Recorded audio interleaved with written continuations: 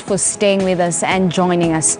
Now, Cabinet Secretaries CSs Tobiko, Professor Margaret Kobia and Dr. Fred Matiang'i are this morning holding a high-level roundtable meeting with development partners in a Nairobi hotel. The main focus in the meeting is of areas of collaboration to sustain the Greening Kenya campaign. Let us listen in to what the CSs said a short while ago. I think it is not by chance that CS Matiang'i is here. That actually, as you know,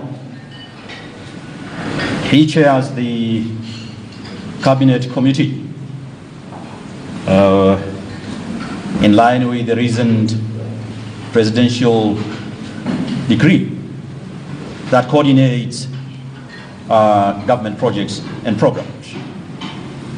There cannot be a more important program than the program that we are discussing here today, and I think CS Matiang'i really this Greening Kenya initiative and the whole issue about forest cover really squarely fall within our collective docket. And secondly, government will do and is doing what it must in terms of ensuring that there are policies, there are laws in place, strategies in place, enabling environment, incentives. Because you can't, it is not possible just to plant trees for the heck of it. Oh yes, it is. Trees are beautiful, we must plant them. But it's not just for romantic purposes. There has to be an investment, a return on investment. So we must incentivize tree planting and tree growing, as Vibalt reminds us. So the government is doing that. Thirdly, as we sit here, we know the connection between forest and climate change. We know. We are presently going through tough times, drought, famine relief.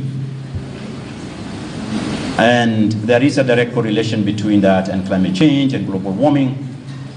And of course, all of us know that forests do contribute either to mitigate climate change or to contribute to climate change in terms of deforestation.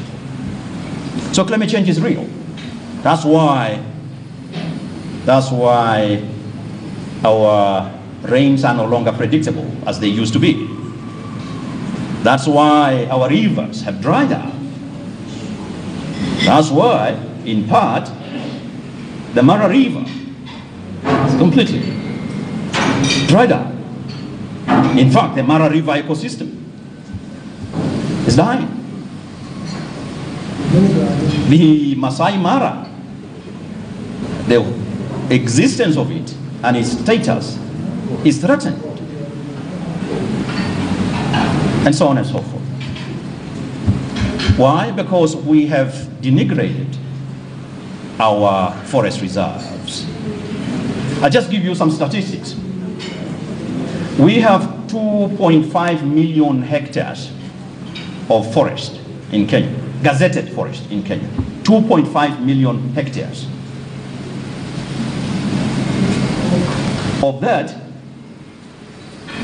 140,000 hectares are degraded. 140,000 hectares of our forest, natural forest, are degraded.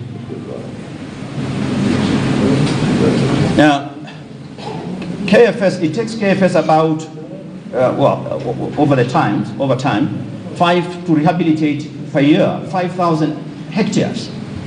You calculate how long it would take KFS to regenerate 140,000 hectares of natural forest. Now, these natural forests also happen to be, or most of them, at any rate, are water catchment water towers. They supply water to our people in Kenya and also to the region. We have 18 gazetted water towers. You know them, right? 18 of them gazetted. Only 1 or 2 of them are, actually one is fenced, the Aberdares. The other partly fenced, Mount Kenya and Eburu. The rest are neither surveyed, they are neither titled, nor are they fenced. They encroach on. We are planning to gazette another 70. So I think it is important, as we discuss here, Environment Cabinet Secretary Keriako Tobiko, they are addressing a high-level roundtable meeting with development partners in Nairobi Hotel. The main focus of the meeting is areas of collaboration to sustain the Greening Kenya campaign. I am being told that right now Interior Cabinet Secretary Dr. Fred Matiang'i is currently speaking, addressing that roundtable. Let's cross over and listen in. And the PS youth is here. My sister, our cabinet secretary for youth, is traveling, but PS Owino has taken that comment so that when they engage with the youth fund, there will be a framework that sets aside resources that will support the youth who want to engage and contribute to the greening campaign, as it were. As for my sister's concern on the plans that we have and whether or not we are actually ready for some of the environmental challenges we are likely to face, yesterday you saw my colleagues, the cabinet cluster that is dealing with disaster management right now, not only raising the alarm, but I can confirm to you that as government we have been spending a lot of time recently looking at our preparedness and our readiness to deal with some of the challenges we face. Granted, and then I am not going to use a public opportunity to mourn, we may have lost certain opportunities, but we are better off because we have learned from those lessons and we want to improve how we work together going forward. And it is through collaborations with organizations such as yourselves, non-state actors, building closer, practical, and very pragmatic collaborations that we will succeed. So every one of you who's here, who's not government, especially those of you who have come from civil society groups and so on, we as government, we long lost that attitude, and our president has been the best possible example of that. We long lost that attitude of drawing a dichotomy in development matters between private and public, between state and non-state, and so on. This is about us. It involves all of us. And we have to work together, and I welcome all your contributions. And as we move forward, in about 2 to 3 weeks' time, we are now going to unveil our Greening Kenya caucus, complete with its secretariat at the Ministry of Environment, led by the Ministry of Environment. And that Greening Kenya caucus will provide you the opportunity you need as a non-state actor to very directly be involved and sharing the resources that will be available in ensuring that we contribute towards enhancing our environment in the country. Lastly, this is just the beginning of our engagement. We intend throughout this campaign, especially in the next 3 years, to have a very, very active engagement with all the stakeholders in this matter. There is no way, and we cannot delude ourselves, that we are going to succeed by having conversations within the corridors and the offices of government. You notice very clearly that we are not doing that anymore. Conversations that are going to take us further are those that we are going to have with others, so that we implement this in an inclusive manner that brings everyone on board.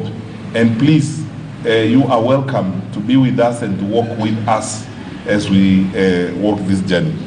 Shortly, I am going to make an announcement, and for our young ambassador, I met that little girl some time back, and I was very impressed by her acute sense and awareness of environment. She is probably the best possible example of what we should do with our children, and I remain, and I'm not only an admirer of hers, but I am also an admirer of her mother, because such good initiatives come from, parental activity, as it were, and good parental activity. my sister, professor from the university, we will have better discussions after this meeting, because what you said about opening up your initiative to the country is what we want to do. In our Greening Kenya caucus, when we unveil the caucus shortly, led by CS Tobiko, you will notice that we are going to introduce even county campaigns. Kenyans need to know which one of our 47 counties is the most green county, and the county that puts more resources in environment. Then they get an award, and we are going to work with agencies here to ensure that institutions, universities or schools or TVET institutions that support environment most and that do most to the environment are able to be accorded, or they can get some sort of support for that work they're doing. So what you are doing is not in vain. It's as if you knew that there is going to be some level of competition at some point, and you're going to remain ahead all the time when it comes to looking at institutions that do a good job in supporting the environment as it were. We'll get into some level of detail in this, but I want to assure you that we are going to be your very trusted partners in dealing with this. Whatever challenges you face, let us have conversations and see how best we can support you, even with the meager resources we have, and even the meager resources that we raise. We work on it and share those resources together, as it were. So thank you very much. And before we sign the agreement, I have received a pledge this morning from Mr. Manu Chandaria of 2 million shillings towards the Green Kenya campaign. And Mr. Chandaria, I am going to consult my colleagues on your contribution to the National Youth Service and to the Correctional Services. And I want to announce that I am going to be generous, because that award, I will share it with the university and with the other institutions that are involved in this, so that we do this work together, as it were. I know Zainabu has something to do with those pledges shortly. Let me turn it over to her as we prepare to sign the MOU. Zainabu. Thank you very much, CS. Of course, CS, we do appreciate your commitment, the commitment of your colleagues in this room. Before we sign the MOU, allow me to call Mr. Chatterjee to say his closing remarks.